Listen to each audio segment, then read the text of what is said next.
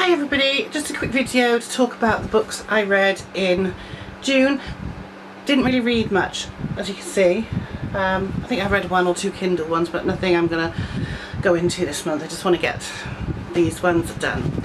So let's start with The Loved One by Evelyn Waugh. This tells the story of a guy named Dennis Marlowe. He's a young Brit living in Los Angeles in 1950s Hollywood, trying to make, or he was trying to make his life as a poet and writer within the studio system with his friends. Now, another friend recently died, and Dennis is charged with arranging his funeral. Now, Dennis is not a very successful poet and actually works as a pet mortician. So he goes to the Paradise of the Whispering Glades Memorial Park, think Hollywood Forever or Forest Lawn, that sort of place, with these great big gates and tombs. So a completely different place than where he works. And he meets there a girl named Amy, who makes up the corpses, the bodies, and Mr. Joyboy, the embalmer. Now, Mr. Joyboy is in love with Amy. He's a lot older than her, and Dennis falls in love with Amy, and Amy with him, and they start going out. Now, Dennis is a very naughty boy because he passes off famous poetry as his own. When Mr. Joyboy finds this out, he tells Amy, and Amy breaks it off with Dennis, and she gets engaged to Mr. Joyboy. But in the end, they both let her down with tragic circumstances. So I really enjoyed that. I gave it 4 stars. It's a little bit, it's quite dark, to be fair. It is dark, but yeah, very, very good book. I then read A Wide Sargasso Sea by Jean Rhys. This is a prequel to Jane Eyre, in which we meet, or it's inspired by Jane Eyre. We meet Creole heiress Antoinette Cosway. She marries a young Englishman, which is said to be Mr. Rochester, and she becomes his first wife, the mad wife he keeps in the attic. Now, she's grown up on this land, and at some point she lived with her mum and her brother. There was a big devastating fire. She went away to stay with an aunt. Her mother and her brother went somewhere else, and the brother died, and the mother basically went mad. Mr. Rochester, although he's never named Mr. Rochester, we know that's who he is, marries Antoinette, and everything's fine until he finds out that her mother went mad, and then he starts calling her by her mother's name, Bertha. Oh, excuse that. So she was not mad, old Antoinette, pretty much until he told her she was mad, and then she went crazy. And I still don't even think she is mad when I read it, but yeah, interesting. I didn't like it that much. I think I only gave it like a 2. It was alright, and maybe I'll read it again and I'll enjoy it more. One book I really did love was War Horse by Michael Morpurgo, which we all know was made into the big famous West End show. So basically we have Joey, who is a horse. He's born and grows up on a farm, and his young owner adores him. The owner's father, the farmer, sells Joey when he's desperate for money to the British Army, and he goes obviously into the front lines to as a cavalry horse.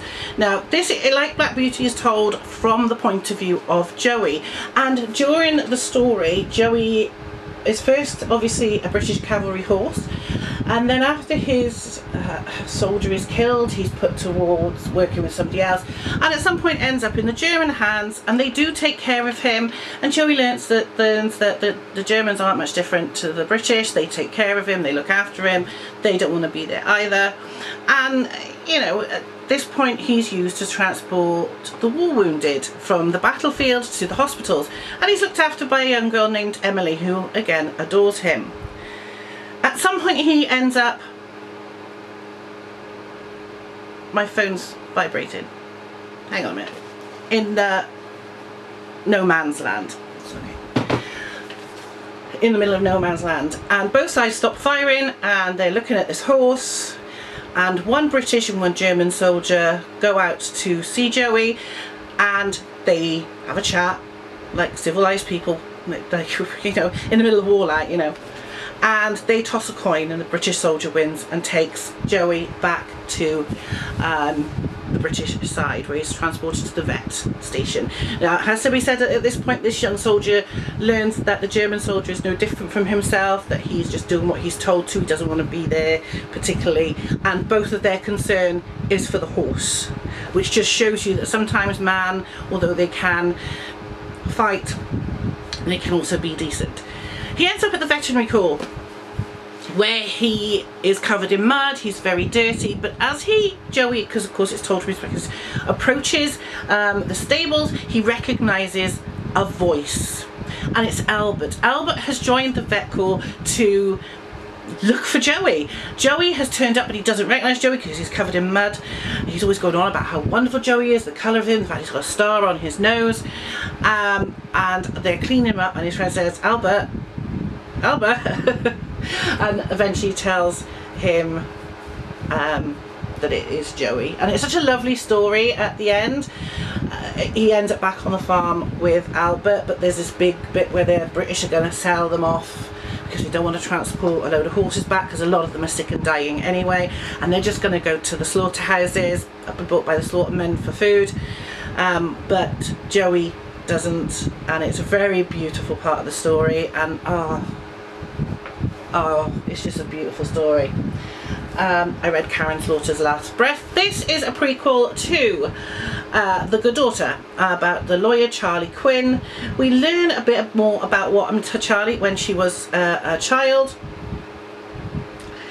And this is as a lawyer, she wants to help those who have no one else to turn to. So a teenager named Flora Faulkner begs her to emancipate her from her grandparents, saying her grandparents are draining her trust fund and all that,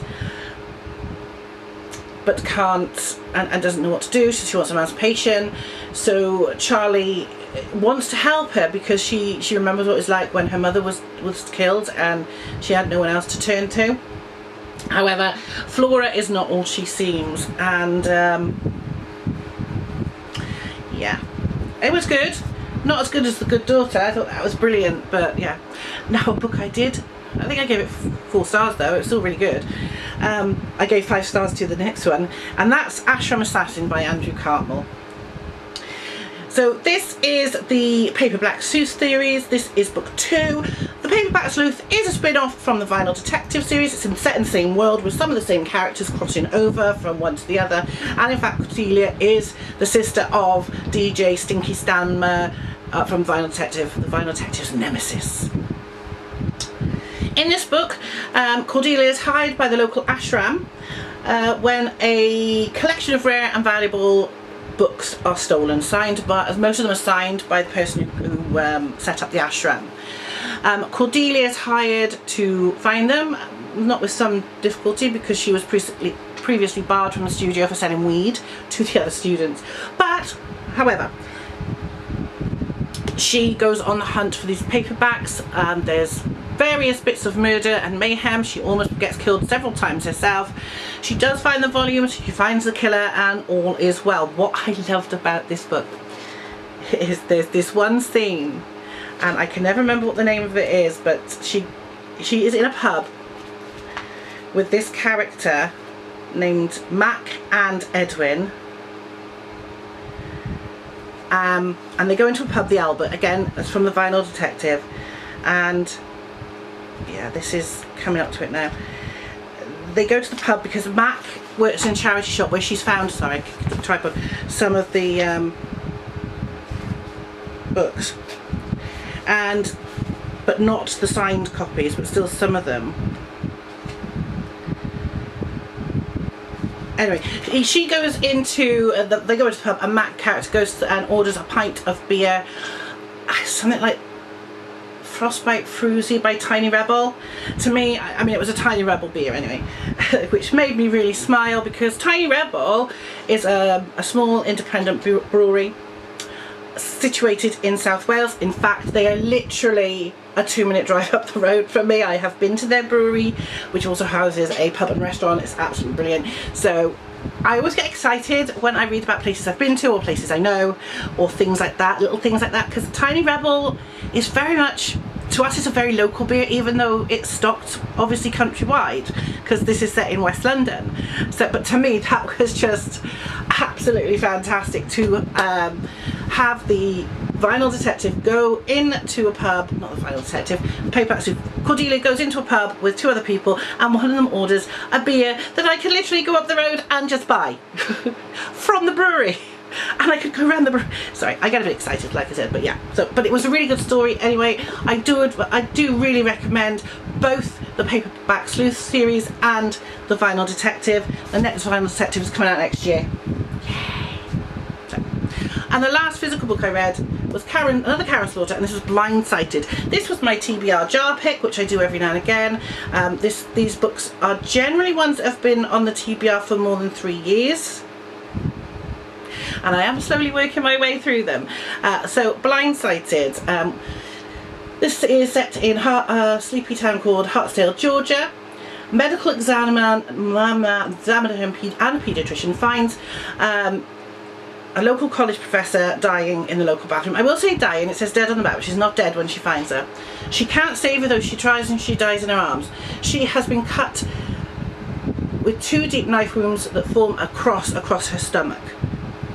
Jeffrey Tolliver is the police chief. He is Sarah's ex-husband.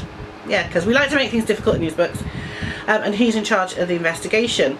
A couple of days later, another victim is discovered, and this victim has been laid out in a crucifix position on Sarah's car. Sarah does manage to save this one, however it's too much for the poor girl and she takes her own life in front of the college professor's sister, who is also a police officer. Yeah, there's a lot of going on in this book. Could it be, as Sarah found the first victim and the second victim's like been displayed on her car, that this has something to do with Sarah's past? It was really good. It was a good 4-star read. So those are all the physical books I read in June. I forgot what month we were in. I did read a couple of Kindle books. One I remember was called The Mother's Secret, and I can't remember who wrote it, but it's called The Mother's Secret, Claire Wainwright or Scott's or something like that, right? And I enjoyed it, but I do have a few issues with it. So that book tells the story of this girl named Georgia and her sister Kate. Now, when Georgie was very young, she was very much coddled by her mother and kept at home. She wasn't allowed to go out very far. You know, she wasn't allowed to leave her mother's side, basically. And she's 37 in the story, which makes it really hard to believe, and she's never needed her birth certificate. I find this, and I'll explain why this is weird.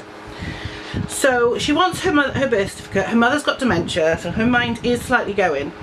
So her sister takes her mother out so she can go and find her birth certificate. Every time she's asked for it in the past, it's, oh, you don't need it for that, I'll give it to you later. Oh, you don't want to get married. She does it with a partner and has a child, but they just never bother getting married. Fair enough. So she goes looking for her birth certificate and doesn't find it. But what she does find, she does find her sister's information.